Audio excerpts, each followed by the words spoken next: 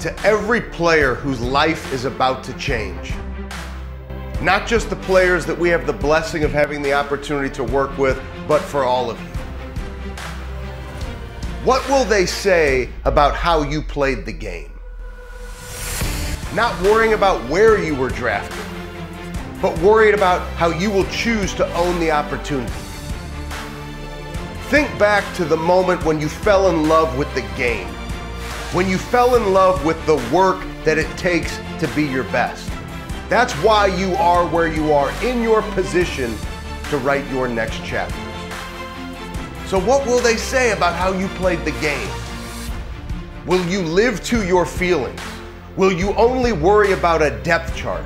Or will you continue to create a standard for yourself that will define what it looks like to be your best every single day? A Hall of Fame mindset. Maybe it's the mindset of an all-pro. Maybe it's the mindset of a captain. Maybe it's the mindset of a dynamic playmaker. Maybe it's the mindset of a Super Bowl champion. The reality is that the ball is in your hands. The story is yours to write.